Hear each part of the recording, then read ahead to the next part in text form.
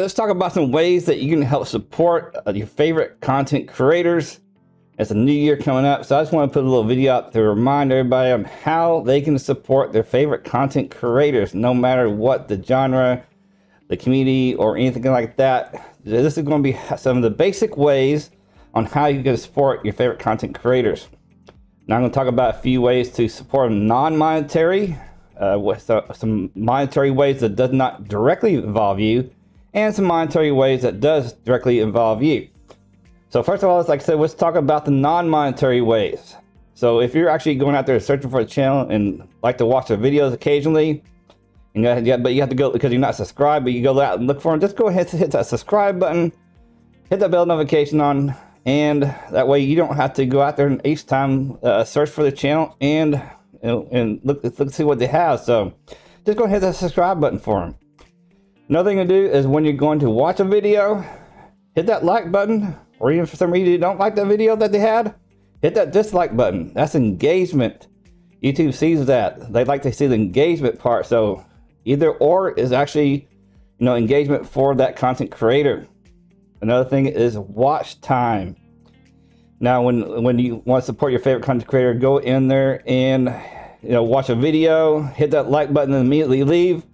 That's actually a little bit of a negative impact for that YouTube creator. YouTube sees that somebody coming in and immediately leaves. They think it's uninteresting. So when it actually really, they'd like to see at least 70% of watch time. That means it's more interesting to that viewer.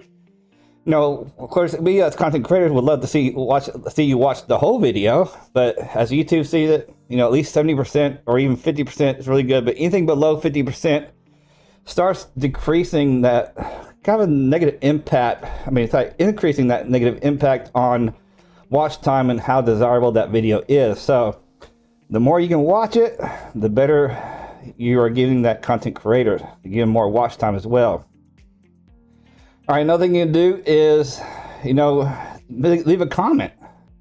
Leave a comment about the video, what you thought about the video, anything like that that was related to the video. Put that in a comment, or even just saying hi, or a little emoji saying waving. Some kind of engagement like that also helps as well. And if you're so willing, share out the content so you can see that content creator can get more views, maybe get a few more subscribers. So those are some things that you can actually do to help content creators non-monetary. So let's talk about some monetary ways that do not directly involve you. And that is, one thing is affiliate links. If they have affiliate links, say they talk about a product in their channel and they have an affiliate link for it.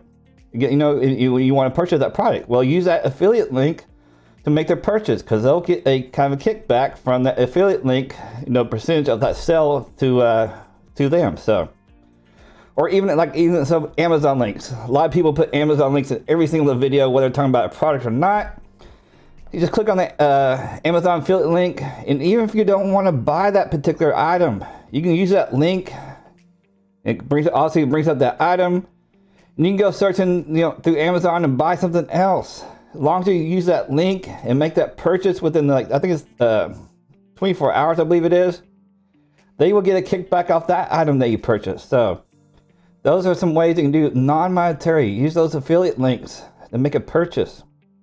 Now, if you monetary ways that directly involve you are also, if they have a buy me a coffee or some kind of link like that, support the channel, and actually basically donating money. You can do it that way. That's usually like a one-time thing.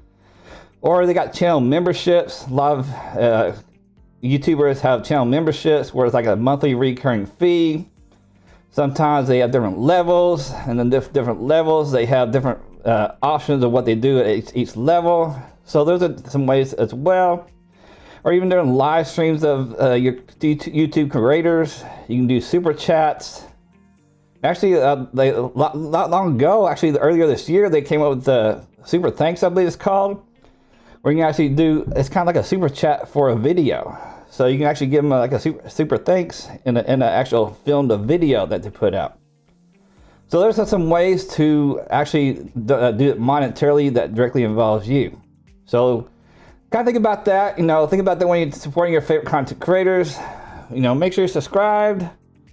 Give them that watch time, at least 50% or more watch time. That really helps the YouTube algorithm push their thing. So if you really like their content and you really want to support them, you know, just hit that watch button, you know.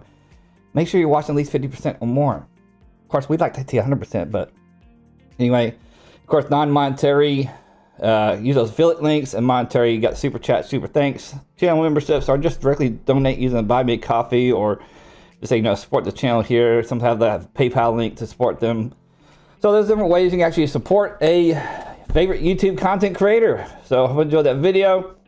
And if you want to see beard product, mustache wax reviews, grooming product reviews, tips and tricks, live streaming every Sunday at 8 p.m. Eastern, at least most Sundays, hit that subscribe button for me and give me some likes. Give me some comments down below. Let me know what you think. All right, so remember, keep your beards and mustaches healthy. Till next video.